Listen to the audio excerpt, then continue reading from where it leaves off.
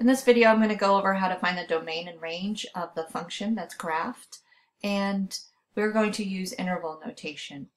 The domain for this graph is the x values, and the x values go from left to right on the graph. So as you can see, the arrow extends pointing to the upper left and to the upper right. So this graph is going to continue forever and ever to the left and forever and ever to the right. So the domain is all the x values from negative infinity to positive infinity. Now if we put that in interval notation, we always use parentheses around infinities. And the graph goes from the far left of negative infinity to the far right of positive infinity.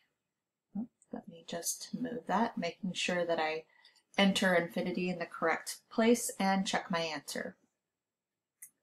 Now let's look at the range. The range is the y values going from lowest y value to the highest y value.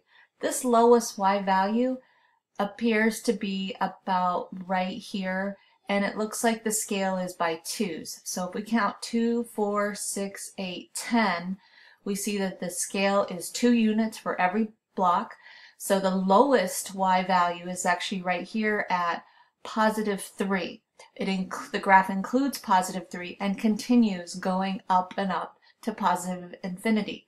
So the range is the y values from the lowest y value to the highest y value. In interval notation, we are going to use a bracket